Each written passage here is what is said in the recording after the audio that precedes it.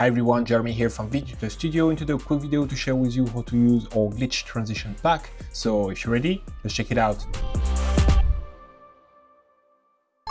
Alright, so once you've downloaded the pack, you can just double click on the zip file to unzip it. You will get this folder. In the folder, you have a couple of things. You have the license, the installation instruction, and the DRFX file. Just double click on the DRFX file to start the installation process.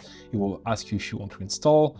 Right now, I'm already having the pack installed, so I'm offered to override it. So I'm just gonna click that, but just click install. Then once in Davinci Resolve, you can go over to Effect, Video Transition, Davinci Studio, and then you will find the glitch transition pack. Then here you have 20 different transitions to choose from.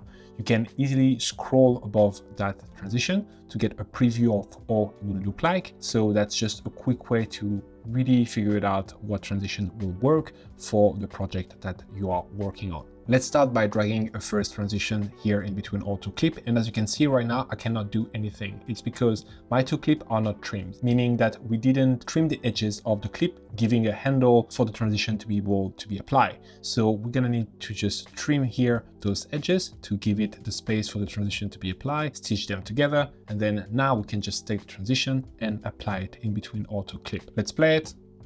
Perfect. Generally, for those transitions, you want them to be as short as possible because that tends to fit better for glitch style, in my opinion. So anything below 1 second is generally preferred, in my opinion. If you click the transition, you will see here in the inspector a few parameters that you can control. Here, if I just stretch the transition, you can see that change being reflected in the inspector. So we can see here the duration in second and the amount of frame. As I say, generally, I will say it's better to be, for example, at half a second or 1 second. Let's play it. As you can see, in my opinion, it works a bit better that way. Right now, as you can see, when I'm playing them, I'm not getting any drop frame and it's playing pretty smoothly. But if you have an older computer, you can always go to playback, run the cache, and then here select smart. By default, it could be activated as none, so make sure that it's in smart. It will just bring above your transition right here a bar that will turn from red to blue. That means that when it's red, the transition is not caching, and when it's blue, the transition has been caching in the background, meaning that you will get real-time playback in case your computer was struggling to play it. You will see that each transition got different kind of custom tools available in the inspector to modify the look and feel of that transition. Right now on this one, it's very simple. It's just an intensity slider, meaning that if you increase here the intensity of that slider, you will get a shake and a RGB split that is a lot stronger. So you can play around with that to get the effect that you desire. Now let's bring another one and see what we can control on this one. So I'm gonna bring the waiver blocks. And as you can see, we have a lot more things that we can play around with.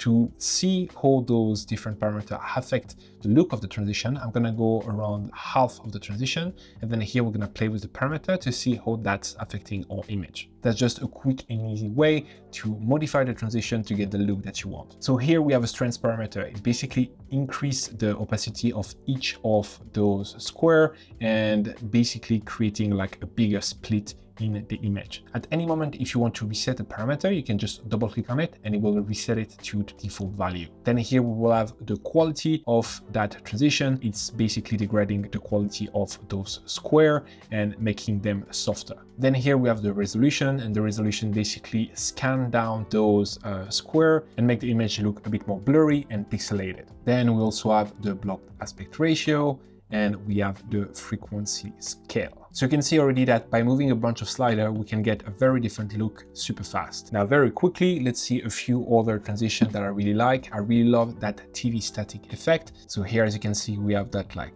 TV scanning effect. You have, again, a bunch of control over the frequency. You can adjust the number of lines. You can adjust the size. There is really a lot you can do with those. Now, another type of tool that you will find in this pack are those ones. For example, here you will be able to adjust basically the composite mode, which will allow you to get, again, a very different result. So here by default, that will be the transition.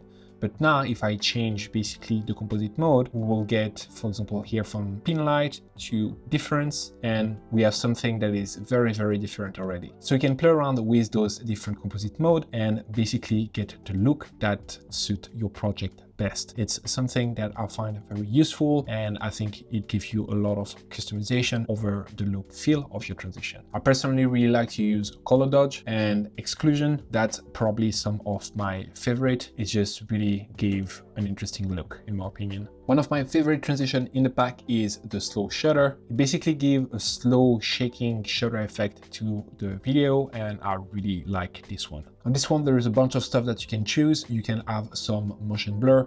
Here you can choose the quality of that blur, so you can increase it. You can adjust the shutter angle and the sample spread. Just be aware that activating the motion blur will be fairly heavy on a computer, so you might need to just let the transition cache before playing it. But as you can see, it just gave a very smooth effect when the quality of the motion blur is very elevated. And that's pretty much it. Hope this video was helpful. You can find the glitch transition pack available on our website. Thank you so much for watching, and I'll see you in the next one. Bye.